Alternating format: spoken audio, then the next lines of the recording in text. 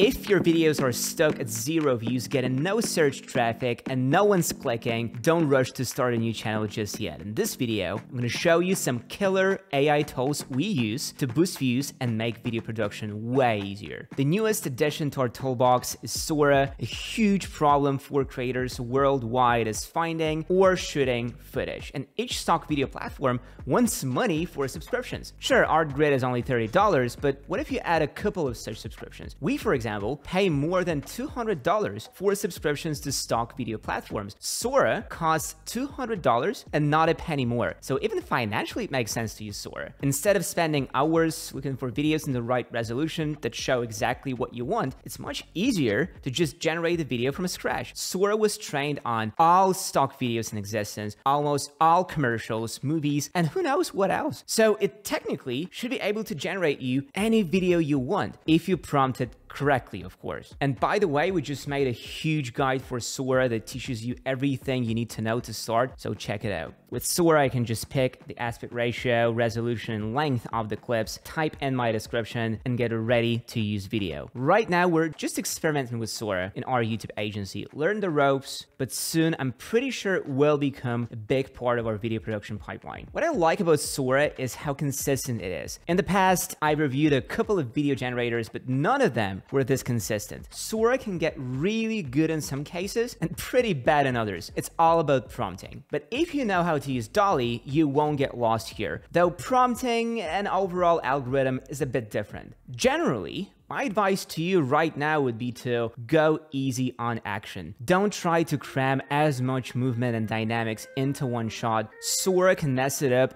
fairly easily. B-rolls you're going to use will be short anyway, so be sure to give detailed descriptions of the videos themselves. Right now, Sora can't generate animated graphics that would be good enough to be used in videos, so B-rolls are the way to go. And if for some reason you can't come up with a prompt, you can always animate your image. But beware, the results might get wanky. It all depends on your prompt and the image you upload. I found that photos with simple prompts work well and art doesn't. However, there are a few more caveats with Sora. First, the videos have no sound. To me and most of you, this won't be a problem because B-rolls often don't need sound. And second, the maximum resolution is 1080p. My YouTube agency would give our talents all the tools they need to make the best videos out there, and AI is a huge part of their toolbox now. All the tools you see in our videos, we use them, all those image generators, text generators, SEO, AI tools, all because we figured out that if you're not on the very edge of progress, you're lagging behind, and we strive to be the best and give the best to our clients. If YouTube is your full-time thing, this might not be a big deal. You can dedicate hours to figuring everything out, but if you've got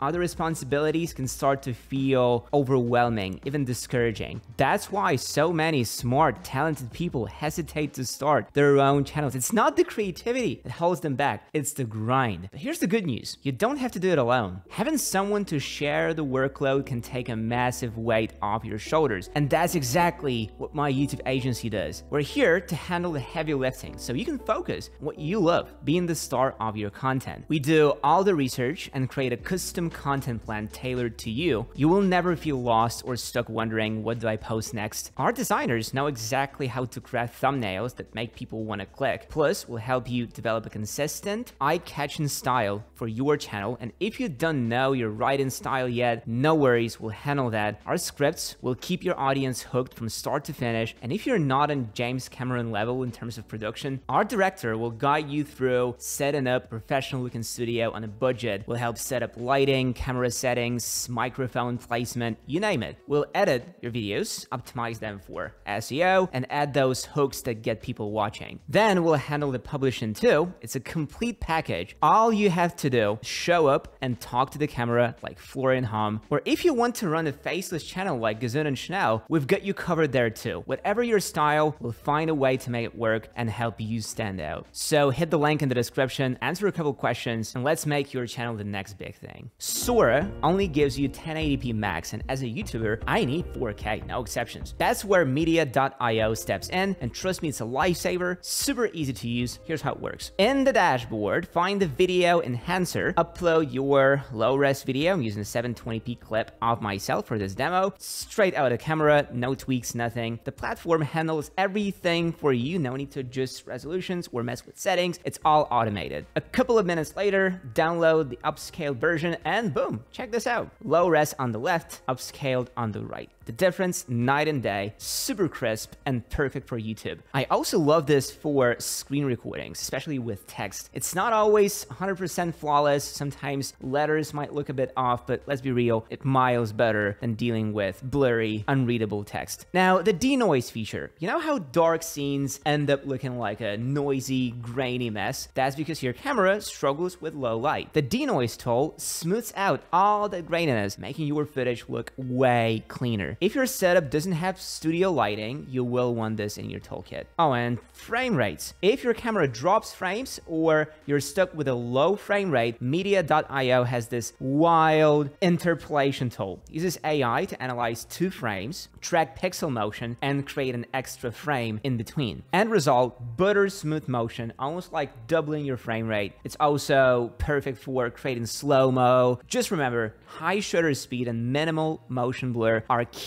for best results. They've also got automatic subtitles, noise reduction, video conversion, watermark removal, AI translations. For me, it's been a total time saver, and if you're serious about upping your content game, it's worth checking out. Now, ChatGPT, hands down, is the most used tool in our arsenal today because, let's be real, can do everything. Writing full scripts, brainstorming video ideas, polishing text, you name it. ChatGPT's got you covered. Here's how we use it. Our main use is tweaking scripts to make them conversational and engaging. We've even created a custom setup using custom instructions. In the first field, we tell ChatGPT its role, something like tweak texts to match a conversational style so they resonate with our audience. In the second field, we explain how we want it done, tone of voice, humor, and references to specific YouTubers whose style we admire. The tweaks are usually small, but make a huge difference in how natural and relatable the final script feels. Pro tip, mention specific creators as examples helps ChatGPT really nail the vibe.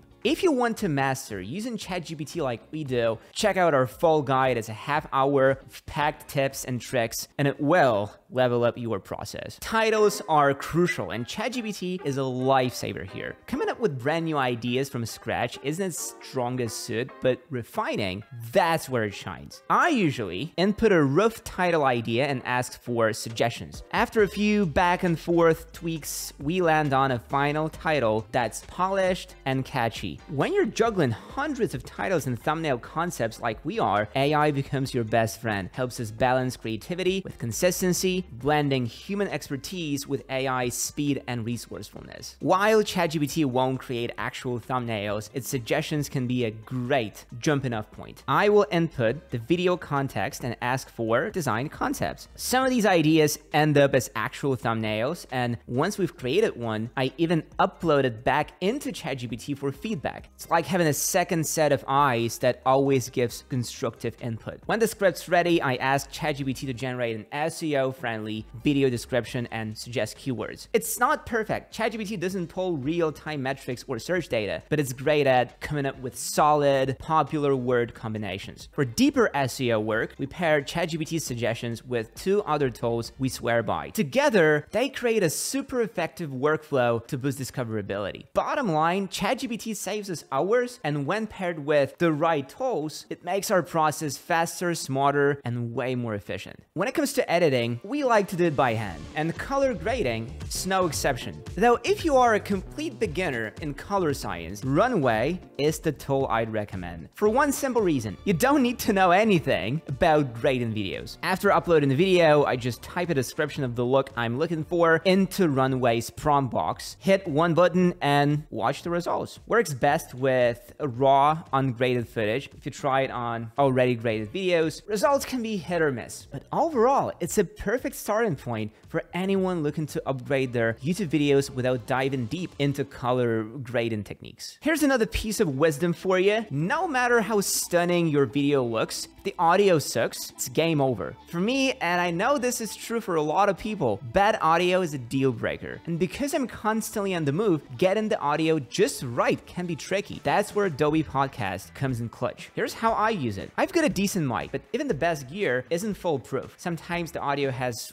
way too much gain, or it's too noisy, or maybe there is an annoying echo. If I don't catch these issues before I hit record, I might end up having to reshoot everything. So here's my process. I fire up Adobe Podcast and head straight to the mic check tool. Then I just talk into the mic. The AI listens and tells me exactly what's wrong. For example, right now it's telling me my setup is a hot mess. I'm too close to the mic. My gain's cranked up too high. There's background noise and the echo is intense. If I hadn't checked, I would be recording garbage audio. And nobody wants that. This is just one of the quick, simple checks I do before I even start recording. After recording, I hop into their enhanced speech feature. It's ridiculously simple. I upload my audio file, let the AI do its thing, and boom! Creating your own custom gems. Creating your own custom gems. Even with my fancy mic, the improvement is real. Background noises are gone, echo is gone, my voice is crisp, clean, and detailed like it's straight out of the studio. Now, if you're working with a budget mic, like a cheap lavalier, the difference will be even more dramatic. Adobe really nailed it with this AI. It's reliable and super effective. They do have a paid version with extra features, but the free one is already great for most people. Plus, the daily limits are generous enough that you won't run out. We've already done the basic SEO with ChatGPT, but if you want to take it up a notch, you need a tool that specifically focuses on SEO on YouTube. To make our life easier, our SEO life easier, we like to use Taja AI. It handles almost all video optimization tasks for you. I just paste a link to an unlisted or published video, or even upload the video file directly. The AI watches the entire video and generates everything I need to upload it successfully. So the first thing it suggests is title. The suggested titles are usually well formatted, catchy, and include strong hooks. I've used a few myself. Below the title, it also generates a description. While these descriptions can sometimes be too long, they are still structured well and include short summary, hashtags, and even time codes. I wouldn't rely on the time codes without double checking them, but having a rough draft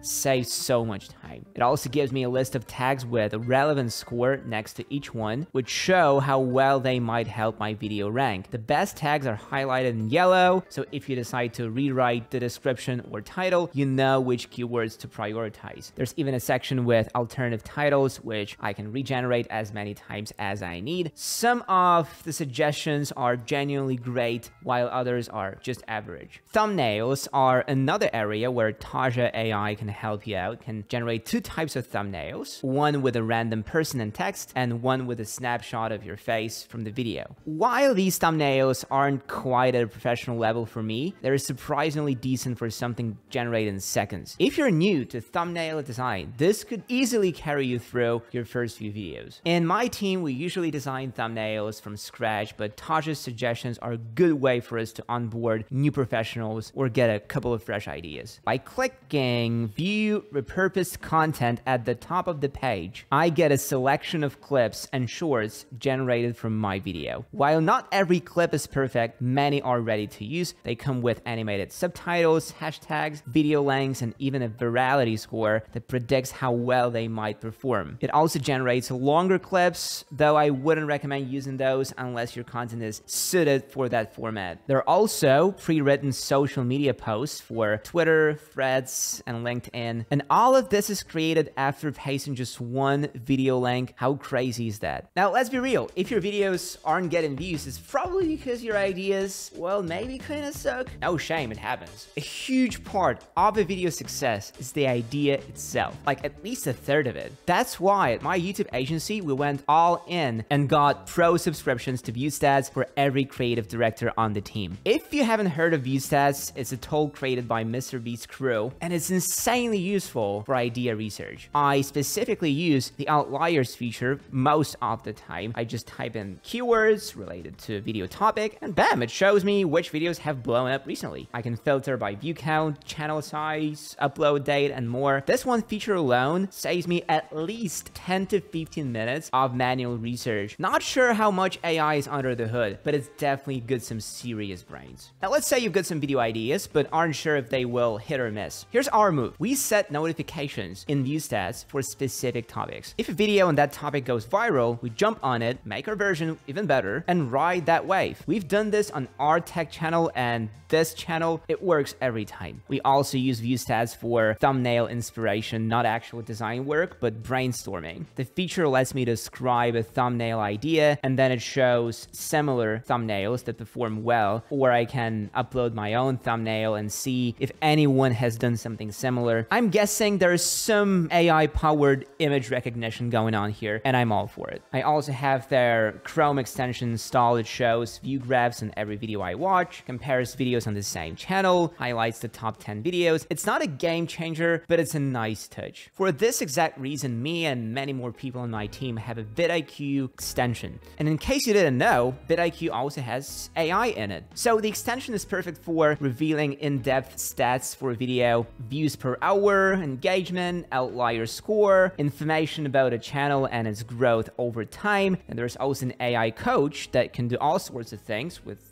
open video, summarize it, analyze its hook, guessing why the video performed the way it did. It's really useful. It also lets me remix the video into new ideas, each with a predicted virality score, but again, that's just an extension. The actual website has much more stuff. Keyword research would be something you absolutely have to master if your videos aren't getting views. The easiest way to fix that is by making them more search friendly. Basically, all you do is type in the tag and check its stats. You have to add tags of 3 types: low competition ones, medium competition, and high competition. First 2 will give you loads of specific traffic from people searching for a particular thing, while the last will aim more at the general audience interested in the topic. We also use the ideas tab during our research. Sometimes the ideas AI gives can be pretty fresh and with potential for high views. As for the features we don't use often is video optimization. vidIQ takes already published videos and suggests new titles, descriptions, tags, all the SEO, basically. Thumbnail analysis here is similar to the one found in ViewStats tool, and that's about it. For newbie, this tool will be invaluable, that's for sure. When you're running a tight ship like we do, or like any YouTuber does, every minute counts. So give these tools a try, and if you're still feeling stuck or overwhelmed after that, you know where to find us. The link is in the description. Let's tackle it together and get you on the fast track to success. Thanks for watching. See you in the next one.